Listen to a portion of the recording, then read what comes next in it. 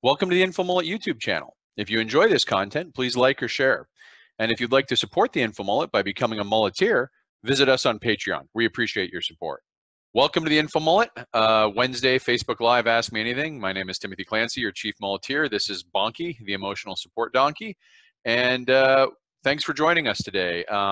If you haven't yet, like and follow the InfoMullet Facebook page. Be sure to share the video out on your feed. That way people see it. We're going to be going over some topics that I'm sure are of much discussion on many feeds, so hopefully this will be useful.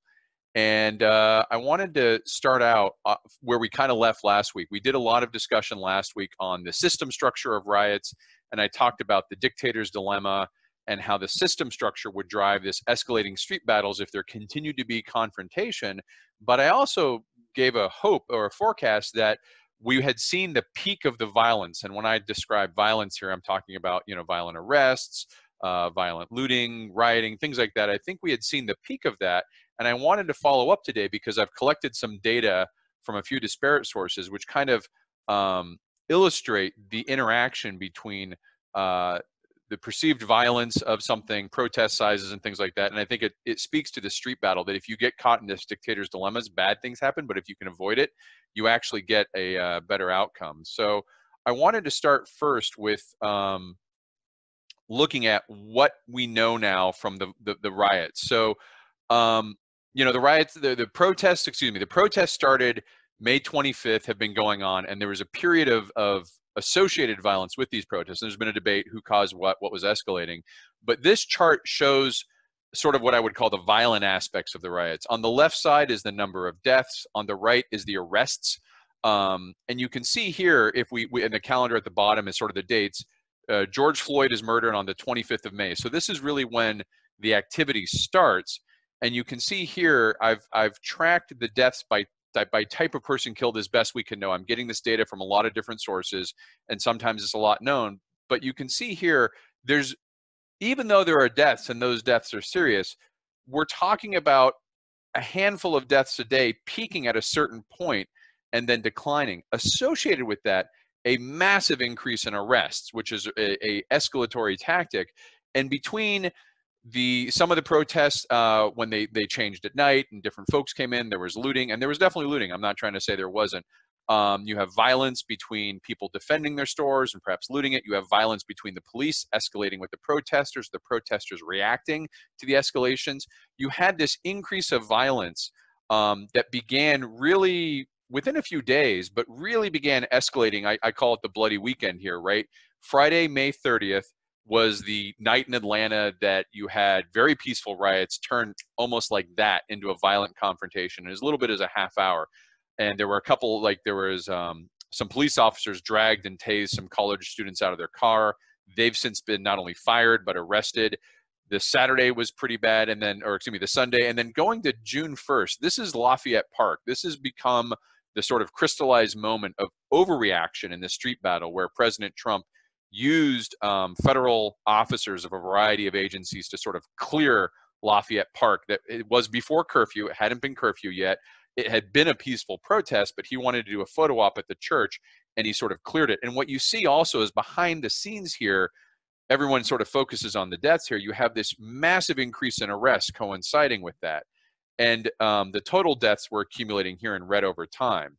And you can kind of see the breakdown in the mix. Most people who are dying in these protests are protesters.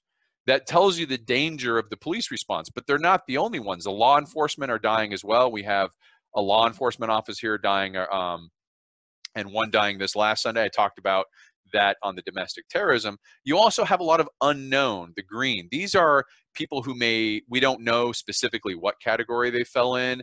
They may have just been bystanders caught up in the mix. That happens a lot when these protests and police are moving back and forth throughout the city.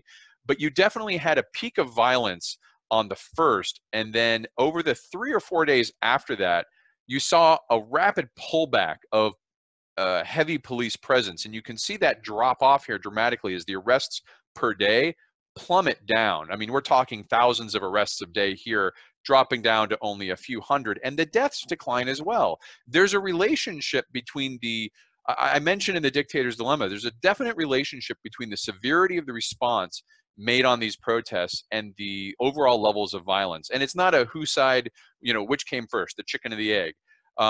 Protesters pushed too far will end up rioting. They might later have looting going on. You might have unassociated folks taking advantage of a protest. So peaceful protests happen, but then people who are criminal element take advantage of that with looting. You have store owners trying to defend their stores. Some of them have died. So you see this overall violence, but we have to put it in context. Overall, as of that I can find out to my best information, 22 people have died over 2 weeks. So we have to keep in context that this isn't like nationwide bloodshed with hundreds dying. It's tragic that it happens. And again, most of the people who have been killed are protesters or bystanders that protest. But we need to put this in perspective. And you see a lot of people trying to make the argument that everyone dying is law enforcement or everyone dying is protests. Well, it's a mix, right? This is the breakdown of who we know that's died so far, the 22 people that have died. 8 of them have been protesters, 6 of them are unknown, 4 are confirmed looters, 2 were law enforcement, and 2 were store personnel, either an owner or a guard hired to protect the store. So these riots that associate, violent riots are dangerous. They're highly dynamic. They're very fluid. There's a lot of different parties. We talked about this last week. There's a lot of different things going on in these activities that associate. When the riots get associated with the protests, they become very fluid and very dangerous. But this looks at the relation between the overall protest size and the amount that is, violence. And I think this is the part that's being missed, is there's a tendency in the media, because if it bleeds, it leads. Obviously, for political purposes, both on the left and the right, there's this desire to depict a certain perspective of violence. On the left, they want to say, the police are cracking down and killing people at all protests. On the right, they want to say, well, the protesters are turning into looters and there's nationwide mayhem. What's important to understand is that the overwhelming majority of protests were nonviolent. And you can look at this from the sizing chart here. So what I've added is the total deaths in red, which again, flatline at 22, which really was the last one I think was Saturday. You have the arrests now are scaled, and you can see the arrests here per day. What's over the top of this is the daily attendance, the number of people protesting by best estimate. Now, I've got this from a website that's linked in the sources. It's a little bit lagging, so I only have data through the 7th of June, and it will probably, if you go back and look each day, it's updating constantly. So these numbers here, the 5th, 6th, and 7th may increase more, but I'm pretty comfortable that these numbers early are more accurate, and it will keep improving its accuracy as it goes along. Well, this is the relation of violence and protest. You see here the protest went up very high very quickly, but when that violence broke out on the bloody weekend, it dropped right back down and got to a lower level, sustained there, and then increased. As the violence began waning, the protest size began increasing, and we're seeing a lot of large protests now that are largely peaceful. We're seeing some with numbers of 60,000, 100,000, things of that size and nature, and it really goes to show that I think there is room for protests to be nonviolent, civil, peaceful, and you don't need confrontation police to get there either. There's a mix of escalatory tactics when it comes to believing a protest, again, chicken and the egg. If you believe a protest will go violent and you put in a heavy police force, and the protesters believe that heavy police force will attack them, you've got a combustible situation that is going to spark some tensions, or at least going to have opportunity for it. Whereas if you pull the police back, you give space, you allow the protest to occur, and the focus can be more on the sustainable change. If you think about where are the protests now in terms of mass movements, those protest size I was able to calculate, they're right now at about 500 to 600,000 people in total have attended protests from the beginning through June 7th. And again, that number is probably low just because it's very hard to account for every protest in a small town, but you could see it was tracking hundreds of different protests. So let's say that number's low by a factor of 3. There's 1.5 million people who have protested. When we use Chenoweth's number of what it takes to get a mass movement to create nonviolent change, the threshold effect is 3.5% of the population. So 3.5% of 320 million people, you're talking close to 12 million people. You can see the gap, even as major and sort of all-encompassing in the media as these protests and the reform movements that have come on top of them are, you can see the gap that still remains in terms of mass mobilization. What does truly mass mobilization look like, and how much 3.5% of the population is when it mobilizes, how much force that is, even nonviolent force, to drive for change. So it's something with these protests. I'm glad to see that the violence is down. I'm glad President Trump got rebuked by the military in his use of the Insurrection Act. That was a concern last week.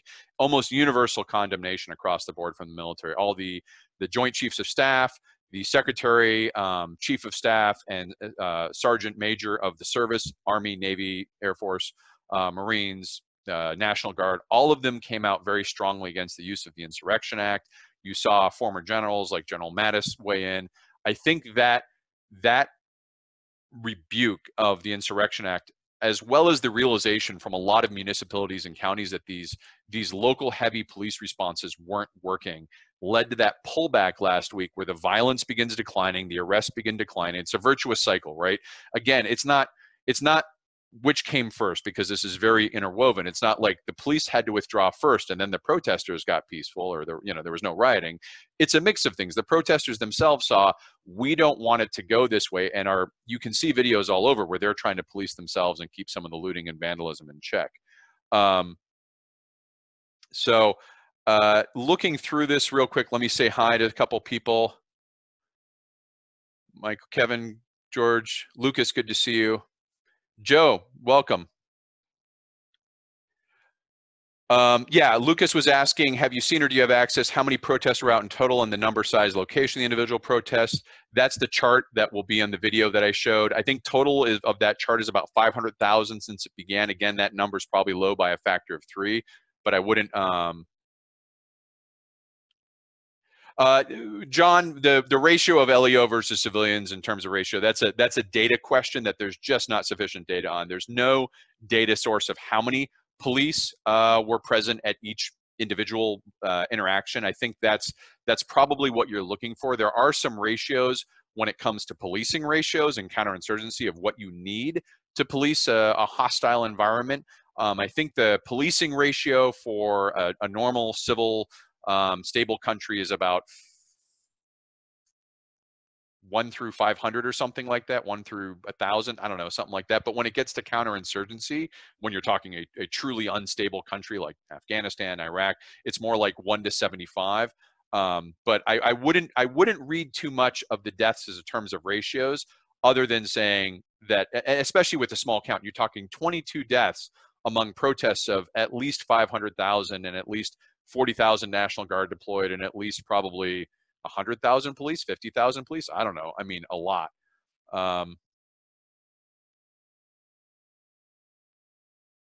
So Kevin has a question here. The Department of Justice saying that some foreign actors were deliberately aggravating the protest to cause violent escalation. So this is a good point. There's been this concept of the agent provocateur entering the riots. And there's been 2 versions of this. One of which Kevin says is that it's a foreign agent provocateur, and the other of which is it's domestic agent provocateur. And you can see these on both sides. For the red side, it's going to be Antifa is driving around and making these violent protests more violent. For the blue side, it's going to be white supremacists or accelerationists are going around. And then, of course, there's the Department of Justice that's saying foreign agents are driving this. Well, let's first of all handle the foreign one that Kevin talked about. I think most of the foreign influence into the country is as it has been for a while, and that is using social media, Twitter, Facebook, YouTube videos, fake accounts, bots, all those things to generate outrage and things like that. You can go to Hamilton 68. I should probably do a video on it at some point. I've done some media literacy. Hamilton 68 tracks all of this stuff. They track the Russian, the China, they do some with Iran, and you can search and you can see certain taglines that rise and fall that are associated with foreign controlled accounts or what are believed to be foreign backed accounts. So that's the foreign side. I don't think there are any foreign agents here. I think that's a little bit, and this whole concept of the agent provocateur, I don't buy into for the most part. I think there's more than enough causal, plausible explanation in every local community to account for, every local community is going to have activist groups, police, good and bad, criminals who are going to take advantage for looting, store owners who want to defend themselves. all of these groups are in every community, and they're going to mix and interact. But the second argument, the domestic, I want to touch on that because Trump had mentioned Antifa was doing this, and there had been a concern on the blue. You have to remember, no one knew this was coming other than, the standpoint of, if another unarmed black man is killed in police custody and there's a mass riot, there will be protests. But on May 25th, if you were an agent provocateur as a group, you would have to have a plan to send your troops, your agent provocateurs, to dozens of cities as this began to spread. And they would have to be effective in places that they may not be native to or strangers of. And none of the groups that are sort of tagged with being provocateurs have demonstrated that level of capability, both on the right and the left.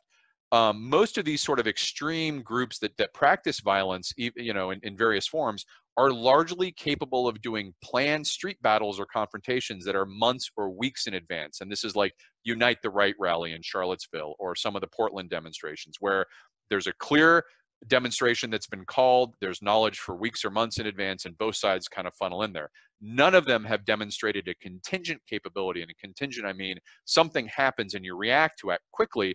And we're talking about a level of planning that's like the Tet Offensive here, hitting multiple cities at once, getting your people in all those areas, getting into the right positions where they can cause the difficulties, I think is a real stretch on the plausibility. But we did have one case, and I posted an article on the Infomullet. We have had a sort of verified domestic terror incident that was an Air Force sergeant who killed a federal officer outside a courthouse on May 29th. Injured another, was a drive-by attack. And then on Saturday, when he was cornered, he killed a local sheriff's officer, wounded 2 more, was eventually caught.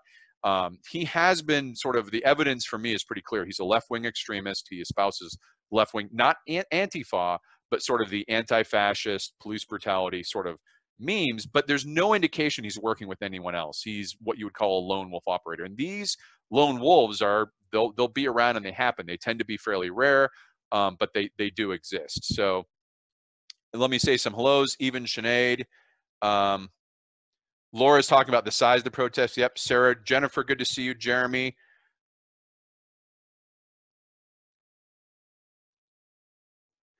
Stefan, you may have come in late. The chart is updating continuously. So I said that I expect the more recent dates to grow in size as more data accumulates, whereas the past dates are probably more accurate. I suspect, given the nature of the method that's used to collect this, it's probably 3 times low. So where the charts may show 500,000 people have protested since now in total, it might be closer to 1.5 million. The protest last weekend might be off by a factor of 3. I think that will build out over the next couple days, but it's where I have it as of now. So switching gears a little bit, I talked when talking about the dictator's dilemma of this grievance, that the grievance that lies under the latent system. So you think about the visible system, we see the riots, we see the protests, we see what's going on. But driving that is the latent system, which is it's hard to see. It's not that it doesn't exist, but it's very hard to see. And this grievance that gets transformed into kinetic energy when protests happen, when riots happen, I call that the iceberg theory. George Floyd dies, or Breonna Taylor dies, or Ahmaud dies, or even back in Ferguson, Michael Brown dies. These are the tips of the iceberg. And even though those individual cases can be argued in a legal sense, right, wrong, or indifferent, just or unjust, I think obviously George Floyd was murder. Breonna Taylor was a SWAT police raid in the wrong house. I mean, you have hard to argue those. But getting away from arguing the individual points, it's important to recognize that these trigger points on the ice are just the very, very tip of a large iceberg. And what I wanted to show was something, I've done a lot of work on systemic disparities in violence, because my research is in violence and instability.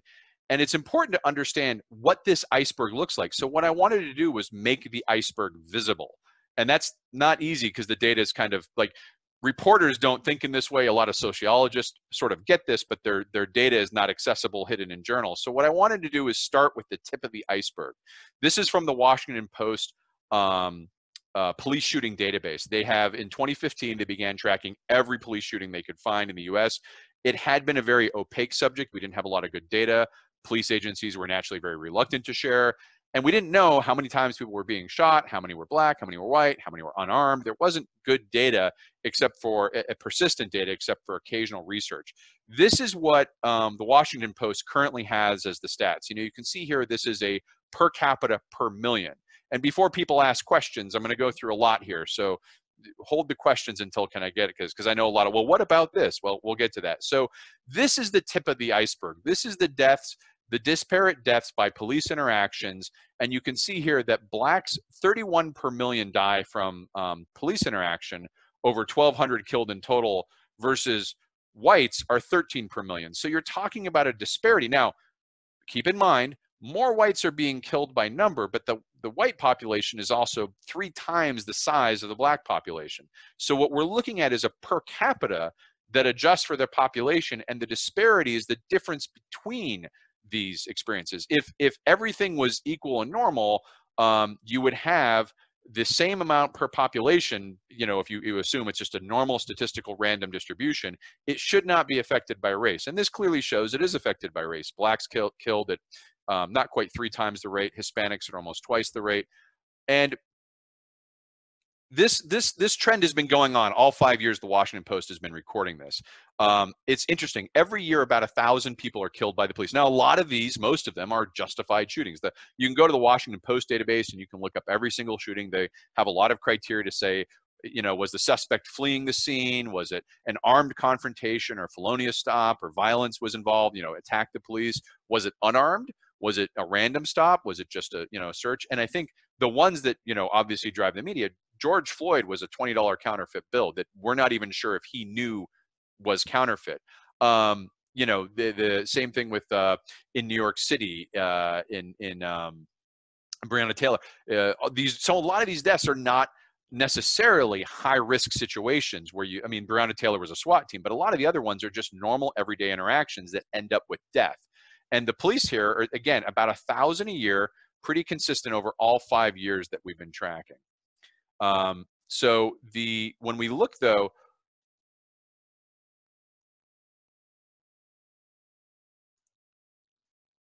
the rate of deaths, we can talk about the rate of deaths with police interaction as a rate per encounter. And, you can think about, for every 10,000 times a population encounters the police, what's the rate of injury and fatality? And a big arguing point that's out there right now is that per 10,000 police encounters, racial difference doesn't make a lot of difference. And you can see that here. I put in the upper left, these are white non-Hispanic, upper right, blacks, lower left, white Hispanic, and lower right, Native American. These are the designations that are used in the research for the major ethnic groups. And you can see here, injured per 10,000 stops and arrests and fatal per 10,000 stops and arrests, 1.5 people are injured per 10,000 stops and arrests, 0.7 are killed. For white, about the same for black, pretty close for white, Hispanic, much lower for Native American, but the note in the research was that was believed to be by bad reporting, that they weren't getting all the data into the Uniform Crime Report. This is based off the FBI Uniform Crime Report. So people will argue, hey, yeah, you're saying that the rates aren't that different per 10,000, so why is this a big deal? Well, this is the iceberg. You can make the iceberg visible. It's the number of police interactions with that population before you get to the point that you'd use the 10,000 that matters. So what this shows is this is the iceberg, right? This is the funnel. The systemic funnel I talk about is we do more arrests and stops for other races than we do for whites. So again, same block. If you're white, there will be 355 arrests per 10,000 and about 148 stops per 10,000. That's the baseline for the white Americans. But if you're black, you will be arrested. There are arrests 1,100 per 10,000 and 217 stops. Now remember, a stop doesn't always result in arrest. This can be stopped, a harassment, and let go. But many of the deaths have occurred on these sort of small stops, small issue stops. The bumper's off, the light's broken. You took a run, you were going a little bit too fast. And you can see here that the arrests per 10,000, the interactions with the police, and these are per 10K populations. So blacks are almost 4 times more likely to have a police interaction or arrest. Sure, once you have an interaction with the police, the rates are about the same, but there's a lot more interactions with blacks with the police than with the whites. Same thing with Hispanics. They're almost twice as much, and Native Americans as well, much higher. So these are the systemic funnels, and this is nationwide. The research this article comes from is it's linked in the comments. When I talk about the tip of the iceberg, right, this is the actual iceberg. George Floyd may be down here in a fatal encounter, but the community that he lives in is dealing with these disparate arrests and stops per 10,000. And this is spread out over the entire United States. When you go to a city that ends up being a flashpoint like Ferguson, Baltimore, Minneapolis, you want to look at the iceberg in that city. And because the Department of Justice investigations that happened after the Michael Brown shooting, we have a good idea of the iceberg in Ferguson as it existed when the protest came up about Michael Brown. So what I want to do next is show the this is Ferguson, and it's simply comparing whites and blacks now. In Ferguson, it's not a big town. It's only like 20,000 people. The charges per 10,000 for whites are about 8,700. This is the amount of times police charged people. There's only 7,000 whites in there. So again, this is a per capita. I don't want someone to say, well, that's, you know, per 10,000, there's not even 10,000 people in the city. It's adjusted. It's a normalizing thing, so we compare. But 8,700 per 10,000 whites were charged. 2,800 vehicles stopped. Vehicle searches, about 142, and arrested as a result of the vehicle searches per 10,000 population, 114, right? So now look at the iceberg as blacks see it. Same city, same police force, same 10,000 populations, it's normalized, but nearly 2.5 times, maybe close, a little bit less than 3 times charges per 10,000 people. The vehicle stops per 10,000, over double, right? And the vehicle searches per 10,000, nearly 6 times as much.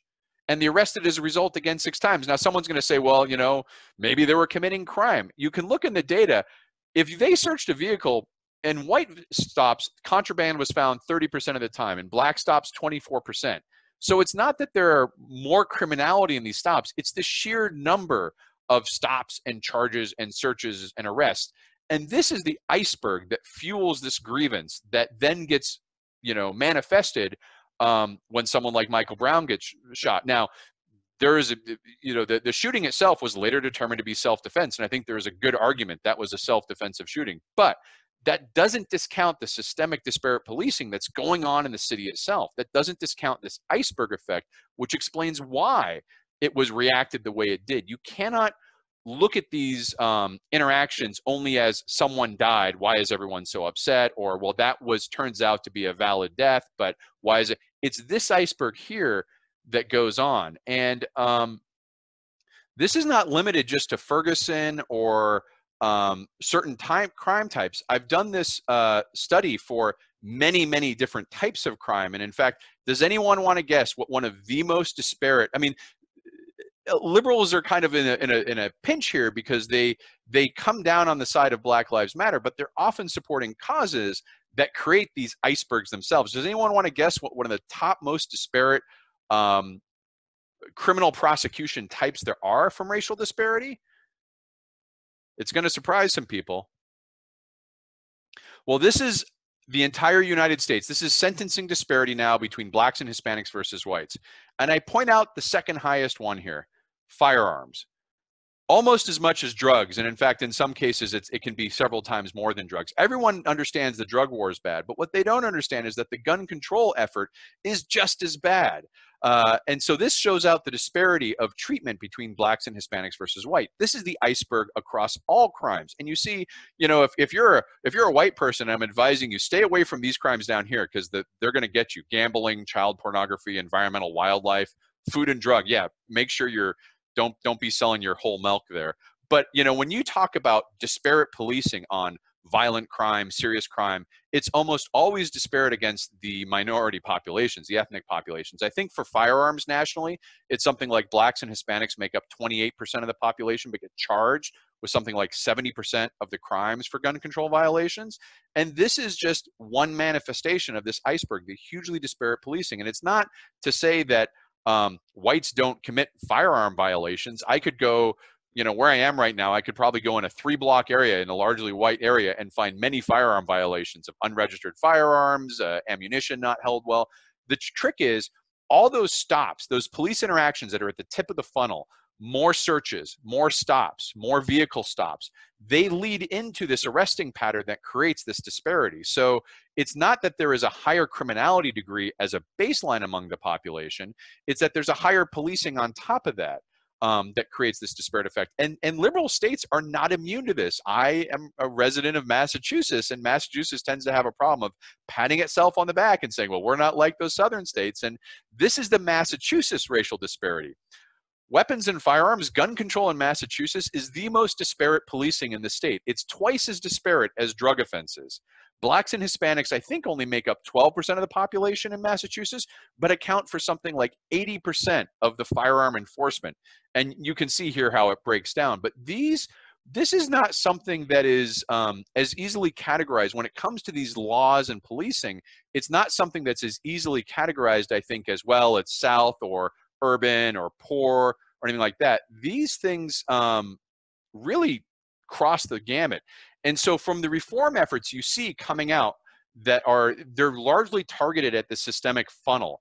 And, you know, Campaign Zero came about probably 3 or 4 years ago. That is a series of reform for police behavior itself, body cameras, more community policing.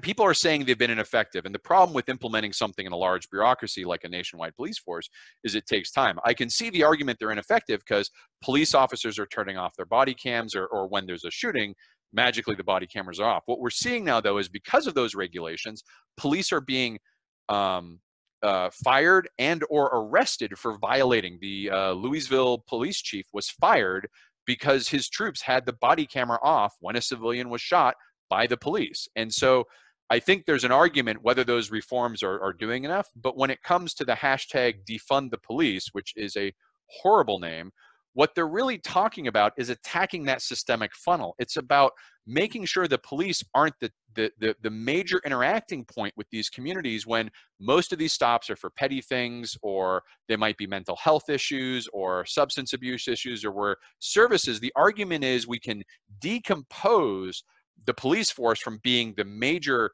social services provider for these poor communities, pull them back, save them for truly violent crime and murder, things like that.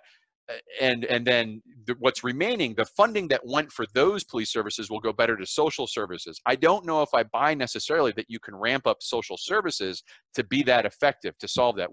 These are major societal level issues: mental health, substance abuse, poverty. These are challenges. I don't think it's going to be as much as just shifting, but it's not a bad idea. Anything you can do to reduce that interaction rate, that encounter rate, especially when it's petty stuff, will have a cascade effect through the funnel of less stops, less searches, less arrests, less injuries, less hospitalizations, and less deaths. And that's probably where I think the defund the police movement is heading towards, is to reduce those numbers of interactions.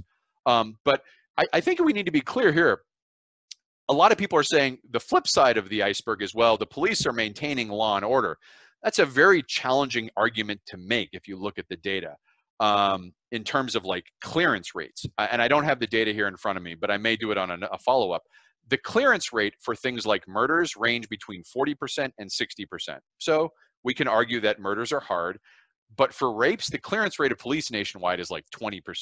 For a lot of burglary and property crimes, it's 15%. The theory that police create law and order, I think, is subject to valid debate at this point. They certainly are present, and under extreme circumstances, yes, you want to have like this domestic terrorism incident on Saturday where, guys going around with IEDs and firearms. You need an armed response to that.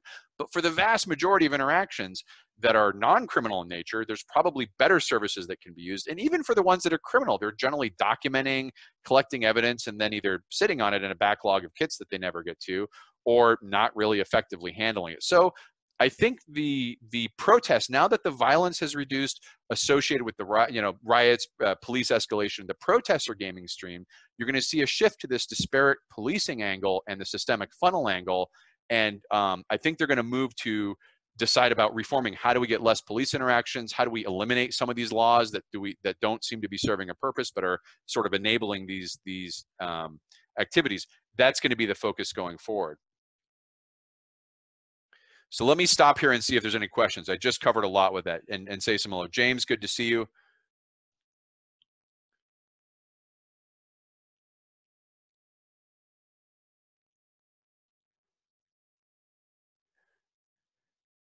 Yep, Kevin. Drugs possession was close, but firearms was top in the disparity. Kimberly, good to see you. Ishmael. John asks, given the administrative jurisdictional patchwork in U.S. law enforcement, could a federal approach even work? Aren't we essentially stuck with local regional approach to change in police forces? John, I answered this last week. I think the majority of reform effort is going to be bottoms up. You can talk about Campaign Zero. You can talk about city councils, mayors, city level action. There is something the federal government can do, which we saw both in Ferguson and Baltimore. It had a department that was very well staffed with experts that did investigations after these incidents. They went to Ferguson and they went to Baltimore and they created these reports. The link to the Ferguson report is in the comments. I'd go check that out. This is like turning a federal spotlight to demonstrate the iceberg nature. And I think its best utility is twofold. One, it creates a record of what disparate policing actually looks like in total across the board, not just in deaths, not just in hospitalizations, but in basically the Ferguson police were working like medieval sheriffs, where they used the population as a tax source for the nobles, and they were collecting revenue and fees and things like that. And that's a huge light that's important to understand that these things exist. The second thing that the federal action can do is they can issue a consent decree, and that consent decree is a binding contract. The city has to agree to it, but once the Ferguson agreed to their consent decree, they're in a contract with the Department of Justice. They're on the hook for making those reforms. And the downside right now is that department has been dismantled under the Trump administration. It could be rebrought up, and we could use the example of the Ferguson and Baltimore inquiries. There should be one in Minneapolis. That, you can't do them in all cities, but you can certainly pick certain cities. Chicago, perhaps top of my list.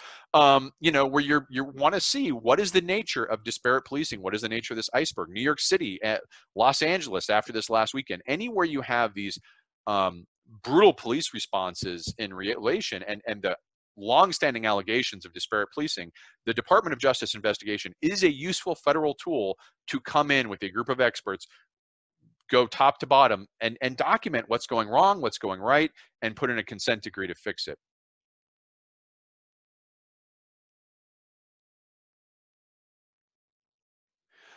Rory asks, if we look at white-on-white homicides, is it comparable to other interracial homicides? If not, then wouldn't law enforcement target those racial neighborhoods at a higher rate of firearm weapon violations? This is a great question. Everyone asks this. It's very common.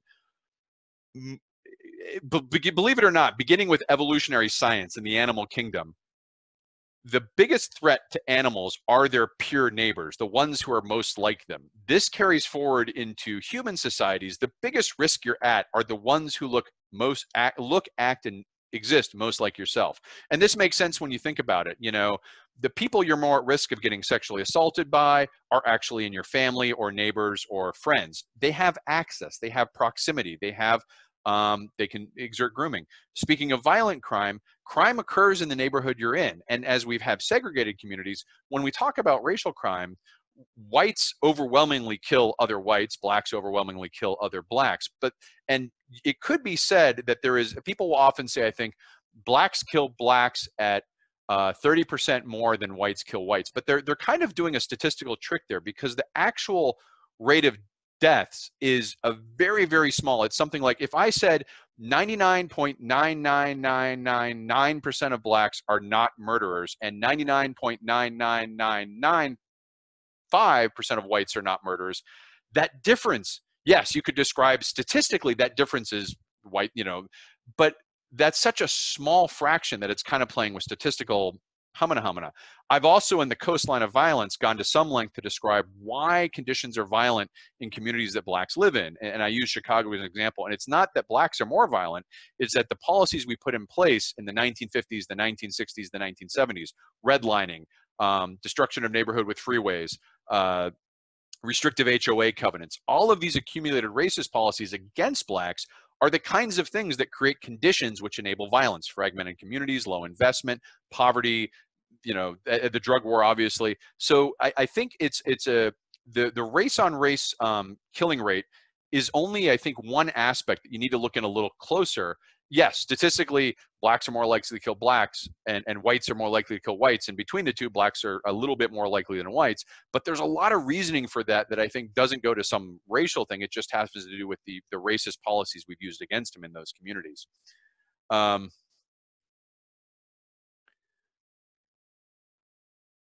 So yeah, seeing some good notes. I think the Ferguson report and the Baltimore report should be required reading in high school, because it's a great education in how just it was an eye opener for me. I mean, I learned a lot doing it. Yeah, Newark is under a consent decree as well. Laura brings up a good point. Some of these consent decrees, there's a lot of them out there, but the two I know from specifically, um,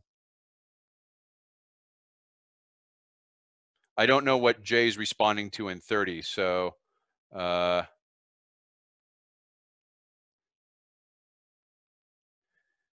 Jay, I don't know what you're responding to with 30 about 7. I don't know if that's in response to someone else or something I said. But so that's the systemic funnel. That's the disparity that's going on, and the systemic funnel. This is, again, all in the latent system. You're not going to see it just looking at protests. You're not going to see it just looking at, if you just focus on an unarmed death, you're not going to see this systemic thing. You've got to look deeper through one of the reports or some of these stats, which I have the sort of the access to. So if you're joining us, hopefully like, follow, share the Info Mullet. If you haven't yet, become a Mulletary subscriber. www.patreon.com/infomullet. We talk about a wide variety of topics, trying to bring more context. We're getting a little bit away from COVID, but we'll get back to it here in a sec. But these are important things. So if you like this and want to see more of this, please become a Patreon subscriber. It helps us out a great deal. Oh yeah, 7%. Got it. Thank you. Yeah, I'm pulling those numbers off the top of my head. Usually it's exaggerated 30%, but it's not that much, and it's not that much of a small.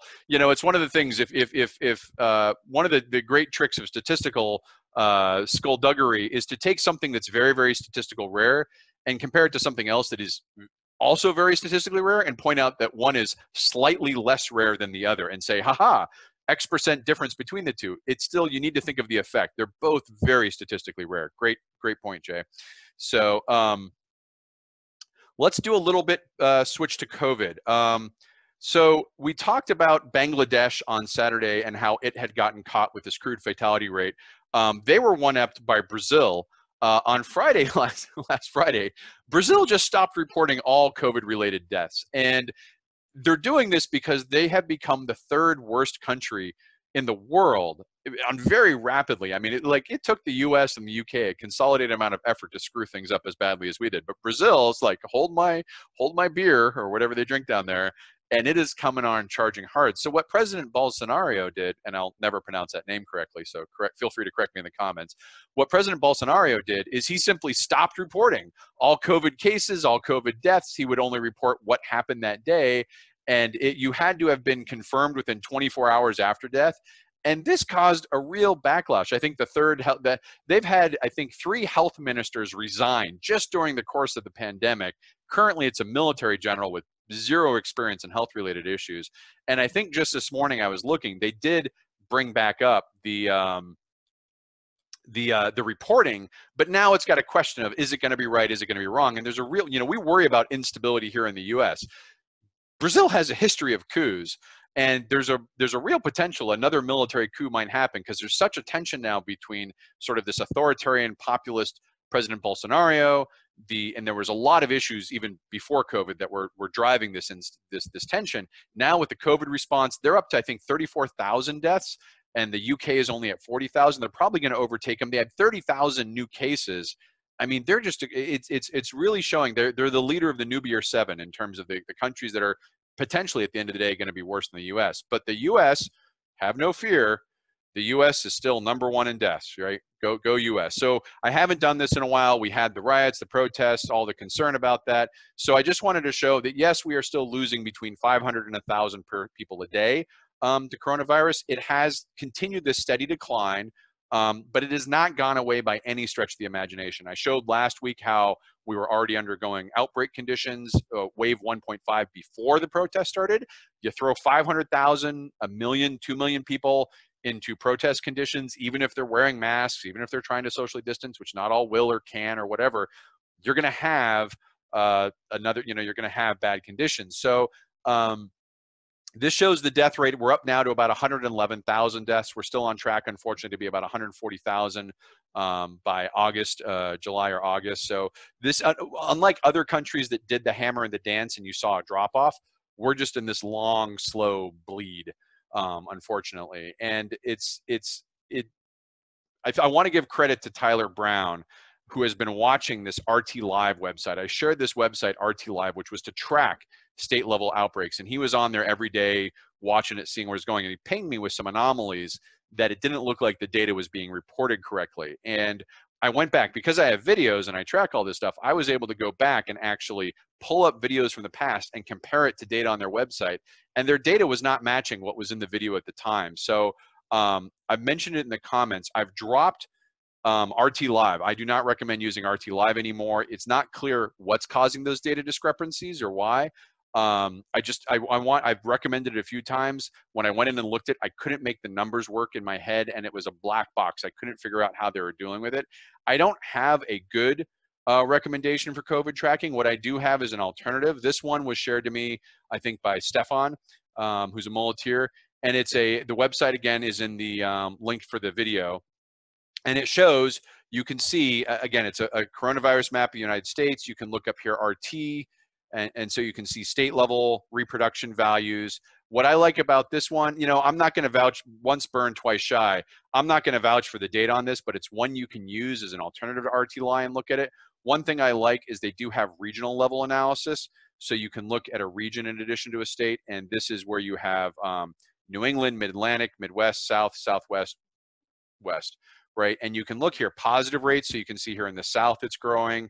Southwest, it's growing. You can see in the Mid-Atlantic, this was the peak in New York and New Jersey. Laura mentioned that they're finally lifting in Newark. But you can also see here deaths occurring. Obviously, a lot more deaths in during the supercluster. And all of the deaths are generally declining, which was encompassed that. But as you get to, these, you can look up tests to see what their testing rates are, how good their tests are, or percent positive. Remember, lower is better on percent positive. Means they're getting, and you can see most of them now are, they really need to be down here in the 0.5. Most of them are under 0.10, but, under 5, 3%. Looks like in the Southwest, they're a little high.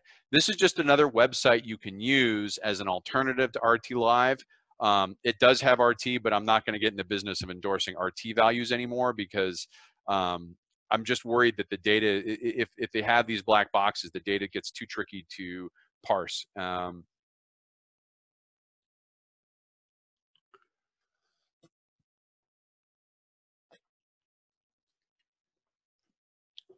Yeah, so let's go back and look at any more questions. So I think that's the update for today. Remove the website, replace the new one. Also, again, thanks for Tyler for staying on top of that RT Live and finding out those errors. General reliability of antibody testing. Kevin's asking about that. So for those who don't know, antibody testing, comedy of errors. The CDC releases botches the test for positive tests of coronavirus. They completely botch it in January, February, March. As a result, the FDA says we're going to allow anybody, we're going to do an emergency waiver and allow anyone to get an antibody test. Again, the difference is testing positive means I have coronavirus. Antibody means I have had in the past and have recovered from coronavirus. What that resulted with, the FDA in March said we're going to provide these emergency waivers, and about 170 to 200 different antibody tests came out, and no one knew if they worked. It was like the opposite, but equally bad of, you didn't have any tests that may have worked, and now you have tons of tests, none of which worked. What's happened since then, beginning in sort of mid-April, throughout May, is the FDA has gone back and revalidated tests. And there's probably now 2 or 3 good tests that have a high confidence rate. They've got a low false positive, false negative rate. But all the research when it comes to antibody testing that was coming out in April and saying, tests in Los Angeles mean 30% of the population have it. Tests in New York means 20% have already got it. I wouldn't rely on those. They were all using the sketchy ones, and it's going to be hard to go back for a layperson and figure out which test were they using and was it later validated. So I would only rely on antibody testing that comes out probably late May to this time, using the new validated measures. Now, other countries, I don't know whether their tests are better or not. So if you see research in other companies, I know Germany's produced some research, they may have better testing and they may have had better controls, but then you would have to read German, which I don't. Beth, good to see you. Jeremy Norton's asked, what would be a better name than defund the police? That's for people who are communications and marketing majors to decide, not me. I mean, come on, Jeremy, you see what I do on my charts and videos. I'm the last guy you want to talk to about accessible naming and conventions. That's just not my skill set. I know what bad looks like because it looks like what I do, but I would say that there's probably some good ideas out there. It might be a crowdsource. And remember, the original Black Lives Matter itself was not the original name coming out of Ferguson. It was hands up, don't shoot. And these things do evolve and change, and we take for granted that through this emergent process, the first thing is going to be the final thing. I don't think that needs to be the case at all. You could have a new name come up that's different than defund the police, has a better representation, and get spread. And yeah, some people are suggesting some names. I would go with people who have better linguistic skills than me. Other questions on the protests, what's going on with those and the sort of the declining violence, anything to do with the systemic funnel or coronavirus? I mean, we're doing pretty good on time here. Yeah, and Ed brings up, Michael, good to see you. Ed brings up a good point. There are some people who are going to complain because it's a resistant action. They don't want to adopt the change. They'll complain on whatever it is. But I think also there's some valid concerns that everything I've seen about defund the police is that it doesn't mean what it says. It means this really long thing. And that seems to be like a good way to stumble. You want to come out of the gates. Remember, the goal of nonviolent resistance movements is to get 3.5% of the population mobilized. That means getting way outside your comfort zone of who you're used to talking to and who gets it and who knows it and who thinks these things, and reaching a much larger percent of the population. You look at the gay rights movement, as they were moving in, they didn't have hashtags or Twitter or anything like that, but they advanced very successfully on gay marriage by capitalizing on value-based statements that attracted large percents of the population. And I think you're going to want to see something like that. And again, it's not my place to change these names. They aren't my names, but I think it's a valid concern.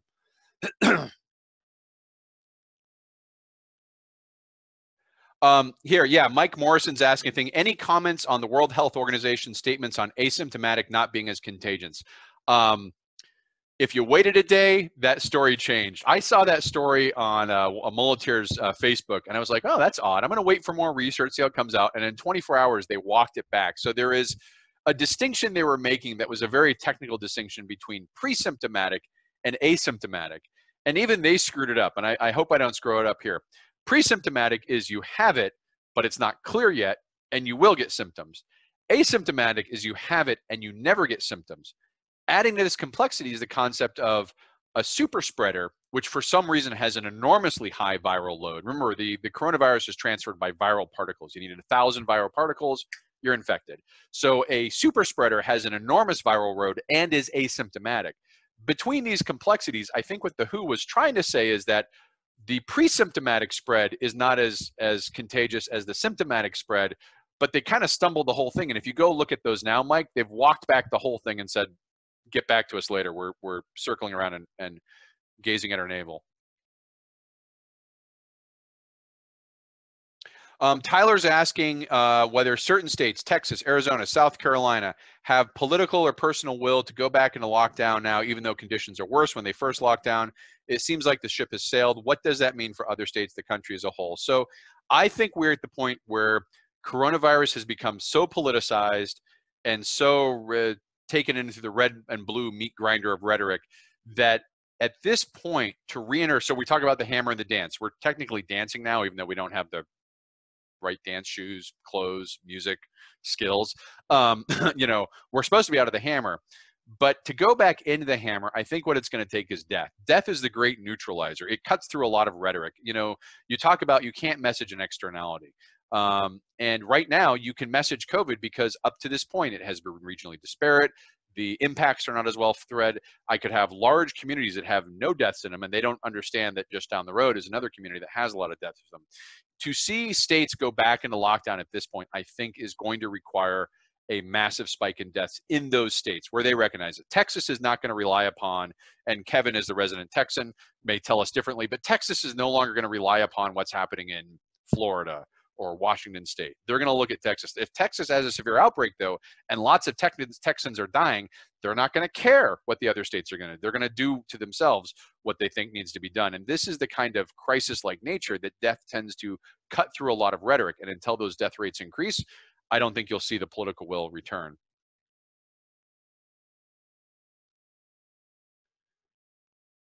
Mike Morrison asked, do you think 3.5% is still the necessary, and this is referring to nonviolent change with social media? I think so, because I think social media is an amplification of signal, but not an amplification of force. And by force, I don't mean violent force here. I mean like physics force.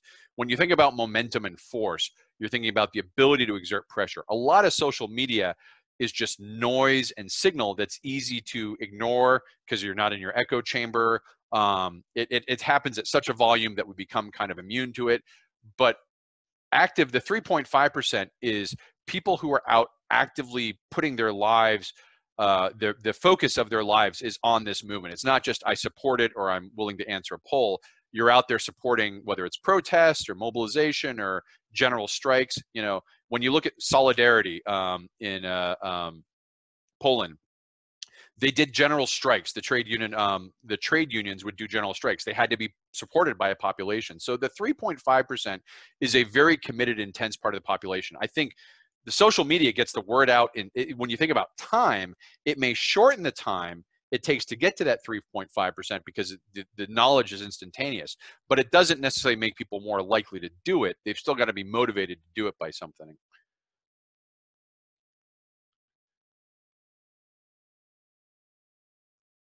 Any thoughts on the Georgia election, what that means for November? You know, it's too early to know what exactly went wrong with Georgia besides everything. For those who don't know, the primary was yesterday. They had long lines.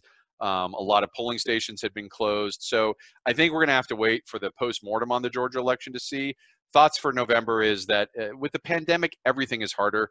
And states aren't always that good. Georgia has never been historically good at running elections.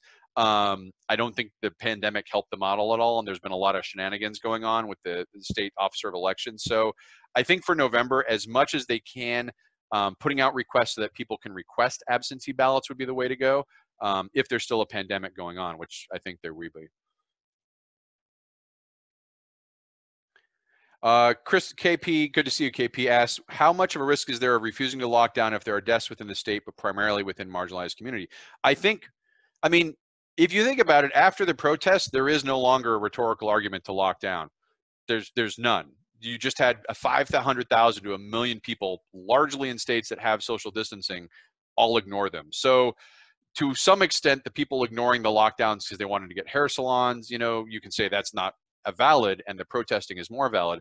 But the reality is, I think in the rhetorical space there's no good argument right now that's going to convince people absent deaths in their own neighborhoods. And it's given you talked about marginalized communities, given how segregated we often are. I mean, even a lot of the deaths in Massachusetts were clustered in Chelsea City or Chelsea. Chelsea is a largely immigrant neighborhood. It is not interacting. It's interacting with other parts of the city by way of worker transfers, you know, going to work in places. But people who live in other neighborhoods, even 2 miles away, may not feel that impact because it's not their community. So I think the segregation of communities means that there's not going to be a lot of this. Unfortunately, we tend not to have a lot of concern for one another anymore, which is unfortunate, but seems to be the reality. So I think it's going to have to take local, what I call third-degree deaths. First, you think about your 7 degrees of separation. Your first degree is someone in my family dies or a close friend. Or excuse me, someone in my family's died. Your second degree is a close friend to me dies. A third degree is a important person to a close friend dies, such that the pain of the friend transfers to me. And I'm not saying friend on Facebook or social media. I mean real friend, someone you know that by way. If those deaths are not occurring in that 3-degree network, I don't think they're going to have the impact of we need to go on lockdown. And Christy, answer this later after actual. Well, we're at the point, we're almost at the top of the hour, so we're ready for silly questions. Is Bonky wearing a Pooh Bear shirt? That is a Pooh Bear shirt. Great job, Christy. Good identification. That is a Winnie the Pooh Bear rag, actually, not shirt, and it's clipped on the back as best I could make it. They don't really make masks in his size. The whole donkey nose is a point of challenge. Speaking of Bonky, if you haven't yet donated to the or subscribed to the Infomullet, check us out at www.patreon.com/Infomullet. $5 a month to become a mulleteer. We have lots of mulleteers on here. I appreciate. And also, if you haven't yet, like, share, follow the Infomullet. We do a lot of news reports through the week, and as well as articles. And share the video. I'm going to give a couple more minutes if there's any follow-up questions, and then we're going to wrap it up because we're at the top of the hour. Appreciate everyone coming out today.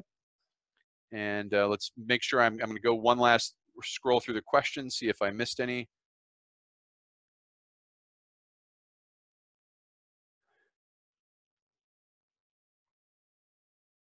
Yeah, Ed points out for burglaries, insurance makes people far more whole than the police. That's a good point.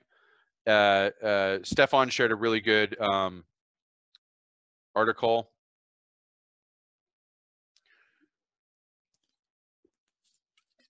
Kevin brings up a point about the defund the police, about whether it was deliberately architected to be provocative. That's possible.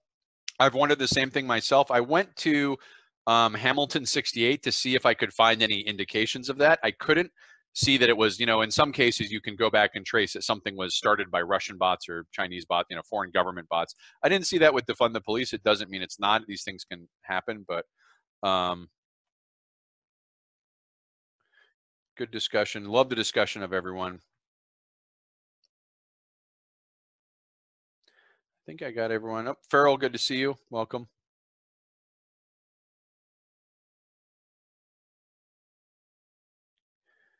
All right. Yeah, defenestration of Prague. So, yeah, defenestration of Prague. What a great name that was. That was provocative. those Bohemians. All right, everyone. Making a Reformation joke means it's time to call it quits. Thanks, everyone. If you can, stay inside. If you can't, wear a mask and stay distance. Be safe out there, and take care. Bye-bye.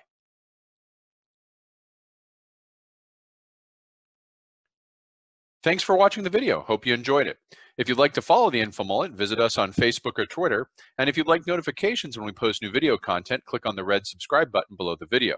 If you've ever wanted to become a mulleteer and support the Infomullet, visit us on Patreon. We appreciate the support.